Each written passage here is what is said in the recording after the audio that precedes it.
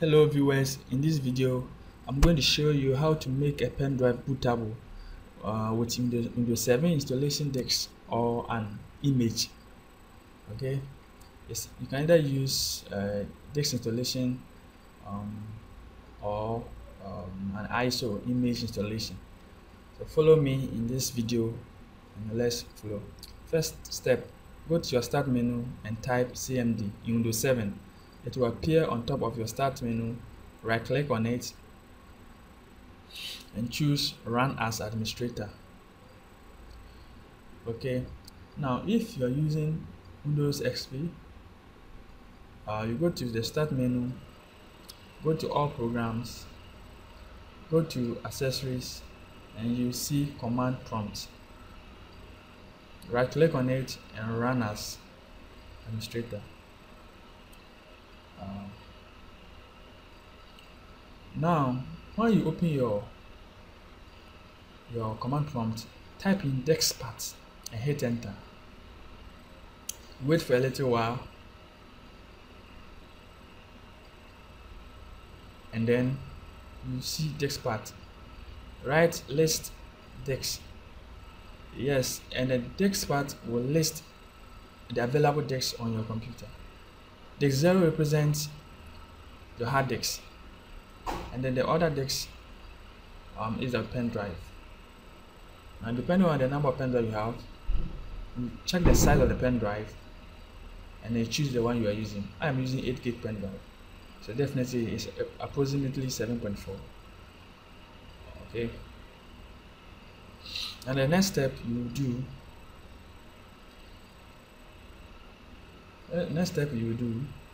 is to type select disk 1. That's the name, that's the disk of the pen drive. Now the next step, right clean. You clean your pen drive. After cleaning, the next step, you are going to create a partition on the pen drive. Okay, it's necessary to make the pen drive bootable. So right, create partition primary. Create partition primary and hit enter. The partitions are created but you will not see them. By default you select partition 1. So right, select partition, type partition 1, okay, and hit enter.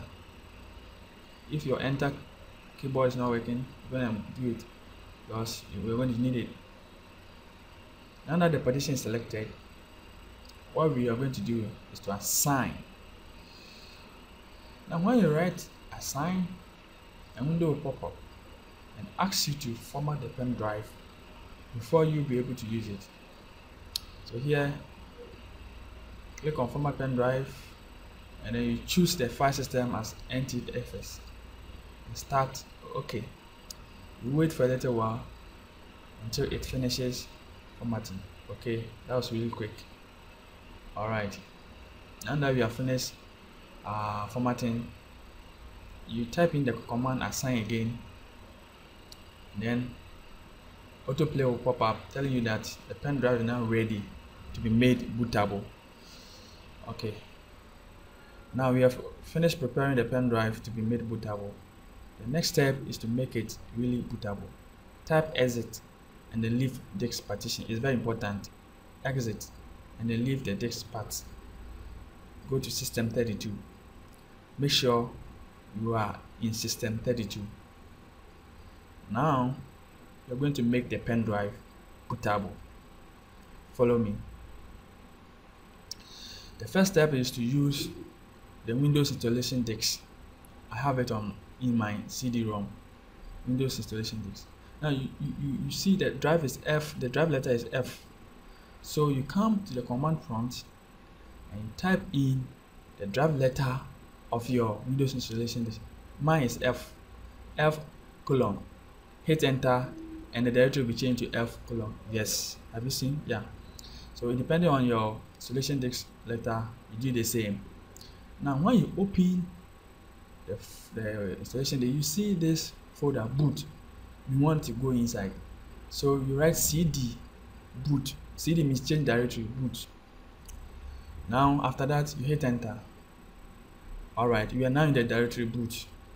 We need a tool in the boot called bootSect. It is this you are going to use to make the pen drive bootable.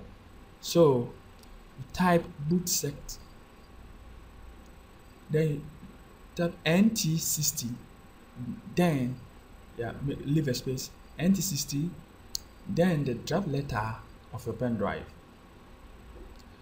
Let's see the drive letter. My drive letter of the pen drive is G.